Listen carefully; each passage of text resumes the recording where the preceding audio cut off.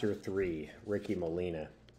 Evan and I dig like crazy, clearing the mud and weeds away from the hard surface underneath. Jason leans over and brays, "What is it?" directly into my ear. That guy has no volume control. Everything comes out at 11. I knock on it with my fist. Well, it's definitely metal. It feels like a big square plate. The runoff from the storm must have uncovered it.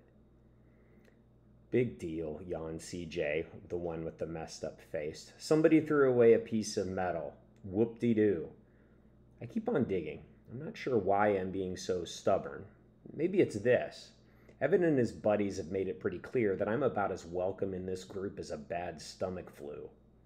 And if this metal plate turns out to be something interesting, or even valuable, then these guys won't be able to make me feel so useless. Okay, so it's probably just junk. But what if it isn't? What if it's the top of a metal box that has something cool inside? Like a time capsule or secret grave. Or for all we know, it could be $1 million cash from some long forgotten bank heist. Evan is working as hard as I am, and so is that Mitchell kid, although he's digging from a distance with a long branch. "What's this?" Evan asks. There's a slot in the metal near the edge of the plate. And all at once it comes to me, like one of those optical puzzles where you have to see the hidden image. The slot, it's a handle. I stand up, I fix the fingers of both hands into it, and I heave with all my might. For the first couple seconds it won't budge, and then with a crunching sound, the earth and the stones around the edges break away, and the trap door rises up on its rusty hinges with a creaking sound. "No way!" Jason booms. The five of us gather around, gawking down into the hole. There's something there. An underground chamber. A metal ladder bolted to the wall descends into the darkness. I pull out my phone and turn on the flashlight app. The ladder stretches about 12 feet straight down to a metal floor, and is that a welcome mat? Evan breathes, squinting down into the gloom.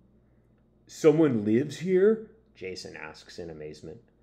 "I don't think so," I answer. "Well, at least not anymore. I'm pretty sure that trapdoor was covered by dirt before the hurricane washed it away. Only one way to find out. I swing a leg over the side and I step down to the first rung.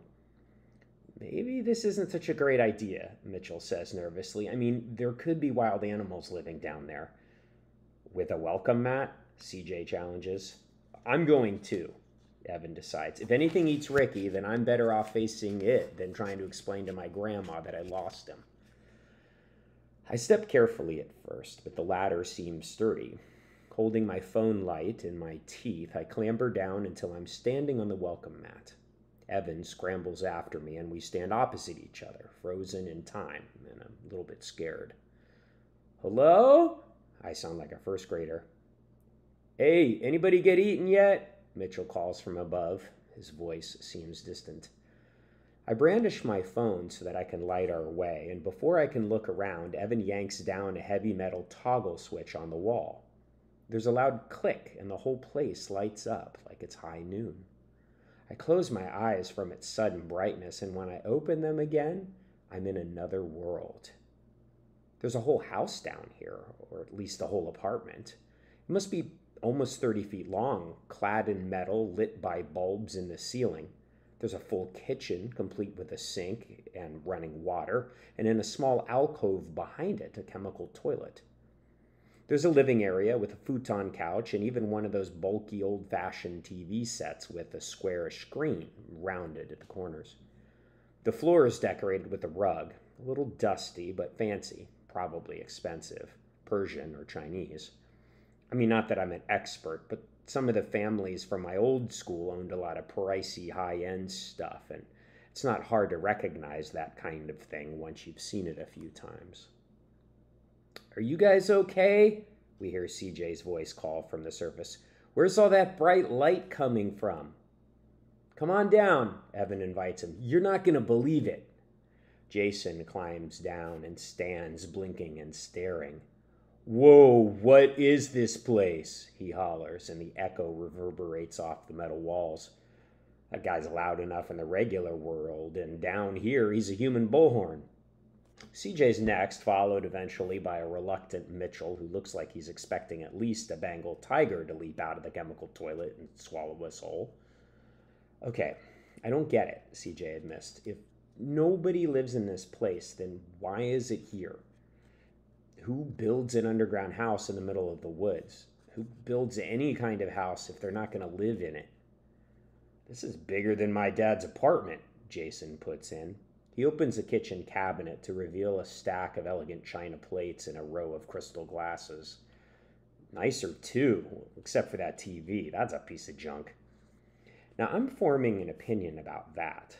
I don't think it's junk. I think it's just old. Like, all TVs were like that before flat screens were invented. You see that machine on the shelf underneath it? That's a player for video cassettes like they used to have in the 70s and 80s. Yeah, my grandparents have one, Evan confirms. It's in a box in the basement, but Grandpa won't throw it out. I guess it cost a lot when he bought it. Well, don't you get it? I persist. Expensive plates, expensive glasses, expensive rugs, expensive stuff from a long time ago.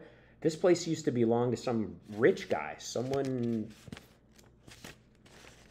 who could afford to have it built and hooked up to electricity and filled it with all the comforts of home. And the reason it's abandoned is he's probably dead. Mitchell shudders. I don't want to be in some dead guy's house. It could be haunted. Not unless he died in it, CJ points out. Do you see any old bones around here? Evan is kneeling in front of the TV. I wonder if this thing works. Where's the remote? There isn't one. Everything was buttons back then. I join him and try to push the on button, which turns out to be a switch that you have to twist. There's a click and the screen brightens a little, but there's nothing on it. Huh, that figures, Mitchell puts in. It's broken. I turn the channel dial, clicking past 1 through 12, and there's nothing. That's when I notice the light on the videocassette player. There's a tape in there, I exclaim, and I hit play. Finally, we get something on the screen. First, a procession of upside-down numbers, followed by a weird line of distortion that starts at the bottom of the screen and slowly climbs all the way to the top. This is a really boring show, CJ announces with a smirk that makes the injured side of his face look grotesque. And suddenly, we see a guy, Jason bellows, rattling the metal walls. The man on the screen is probably in his 60s with white hair and steel-rimmed glasses. He wears a fancy three-piece suit and sits at a carved desk in what looks like a posh office, with lots of dark woods, red leathers, and gleaming glassed-in bookcases. There's our rich dude, Evan supplies. He starts to speak, but there isn't any sound. I scramble to twist the volume knob, and a commanding voice emerges from the small speaker. This is a person who's used to being in charge. So if you're watching this, I have to conclude that I'm dead and America is under attack. I won't apologize for the fact that I can't speak Russian or Chinese or the language of whoever is in charge here. I'm sure your translators will figure it out soon enough. Who is that old guy? Jason asks in confusion. That guy looks kind of familiar. CJ snaps his fingers. You know what? That's Bennett Delamere. The name means nothing to me. Who's Bennett Delamere? Evan provides the answer. He's the founder of Delacraft Auto Parts. Half the town works there, or at least they did until the layoffs started. Including my mom, Mitchell adds mournfully. Is he dead? I ask. I'm pretty sure he died a long time ago, Evan replies, but I don't think that's what he's talking about here. I mean, what's all this stuff about America being under attack and speaking Russian and Chinese? Now, the facts are starting to come together in my head. A mysterious underground hideaway, bizarre talk about an invasion and speaking Russian and Chinese, an old-fashioned video cassette playing on technology from the 70s or 80s. I know what this place is, I blurt. It's a bomb shelter from the Cold War. What's a Cold War? Mitchell asks. I mean, besides when my mom turns down the thermostat to save money on her heating bill. I remember that from social studies, CJ interjects. The Cold War was that time when the Americans, the Russians, and the Chinese were all afraid we were going to nuke each other. Right, I agree. And a lot of people built underground bunkers like this one so that they could survive a nuclear war. I pointed to the screen where Bennett Delamere was threatening the invaders that America will rise again. That would explain his weird message. It makes sense, Evan muses thoughtfully. I mean, everyone said that Bennett Delamere was kinda eccentric, and a rich guy like him would have plenty of money to carve out a place like this in the middle of the woods and deck it out like a vacation house. I step over to the kitchen and begin opening cabinets and drawers. The largest unit turns out to be a pantry that is jammed full of canned food, stacked floor to ceiling. There are soups and stews, beans and vegetables, whole meals in tins and in freeze-dried packages. See, I announce, this is enough food for somebody to shelter for months. People who live in underground bunkers shouldn't eat beans, CJ comments in that deadpan voice of his. It's the musical fruit, I sniff the air. Well, it's actually pretty fresh in here. There's got to be some kind of circulation fan somewhere. This Delamere guy might have been a kind of a wingnut, but he sure knew how to build a bomb shelter. He was a jerk, Mitchell says bitterly. According to my mom, Canaan used to be the best town in the state until Delacraft Auto Parts started laying people off. On the TV, Bennett Delamere finishes off with, "You may have killed me, but there are plenty more red-blooded Americans to pick up the torch of freedom and drive you from our shores. God bless America." The screen goes dark and there's a whirring sound for a few seconds before the video begins all over again, upside-down numbers first. Bennett leans over and hits pause before the tape can restart. The image of Bennett Delamere freezes, his index finger still at full wag, his mouth open in mid-word.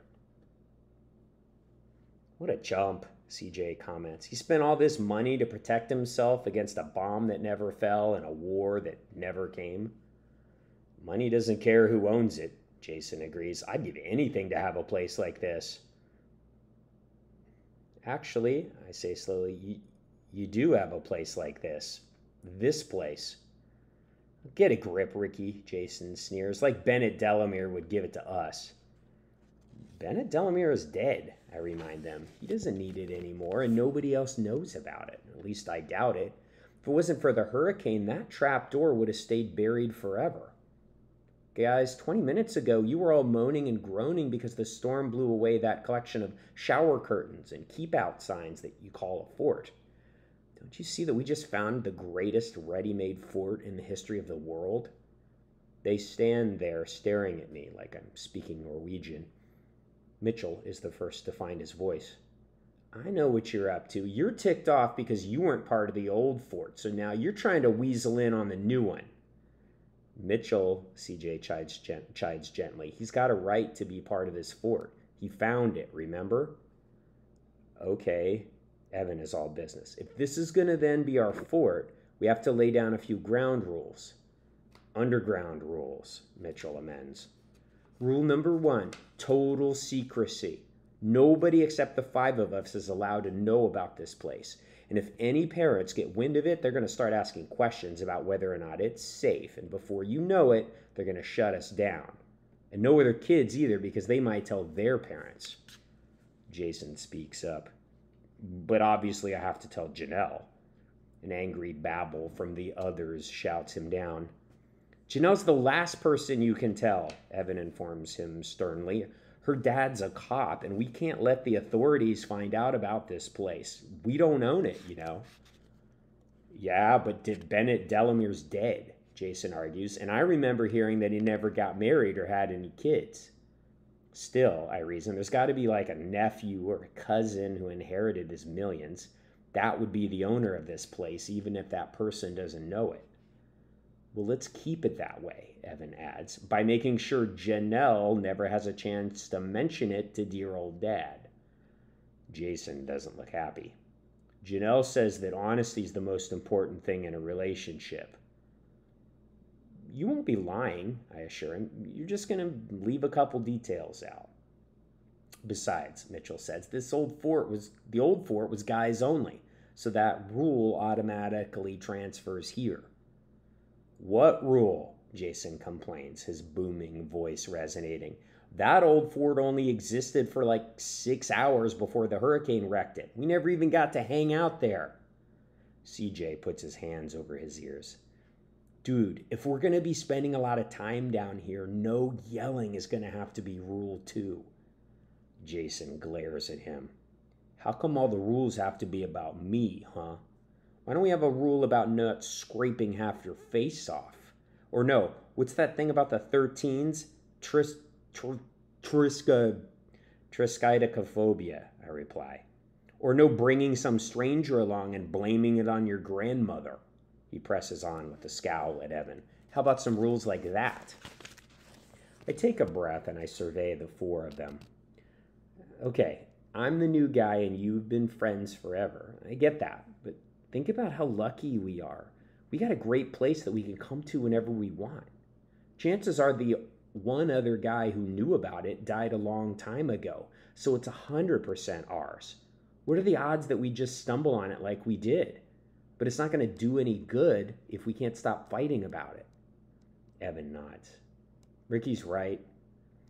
There's a long pause as the others try to dream up a reason why I'm wrong. I must be wrong because I'm the outsider. Of all the towns for my folks to have to move to, why Canaan, huh? It's always hard to be new, especially when you're the youngest, but why are these guys so dead set on being jerks? If one of them had found the trapdoor, they'd shut me out in a heartbeat. Even Evan.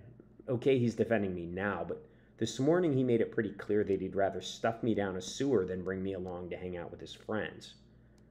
Eventually, though, they all nod. Even Mitchell.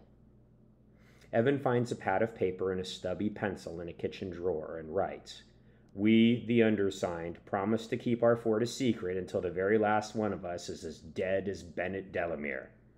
And we all sign our names in a circle. That way we're all equal, I explained, because nobody comes first. And then we shut off the power and we climb the ladder to the surface. With all the storm damage, it's an easy job to find enough fallen branches to cover the trapdoor. The fort had lain hidden for over 40 years. It would be a shame to have someone else discover it right after we've claimed it as our own. It's as we're retracing our steps out of the woods that the text comes to my phone. My window has been fixed and the branch is officially out of my bedroom. I can go home at any time. Awesome! Evan exclaims far too enthusiastically when I give him the news. It's pretty plain that he can't get rid of me soon enough. Funny, I should be twice as happy as Evan. The last thing I need to do is hang around where I'm not wanted. But everything has changed somehow. I started the day as the unwelcome new kid from a magnet school. But now, I'm the 20% owner of a fort.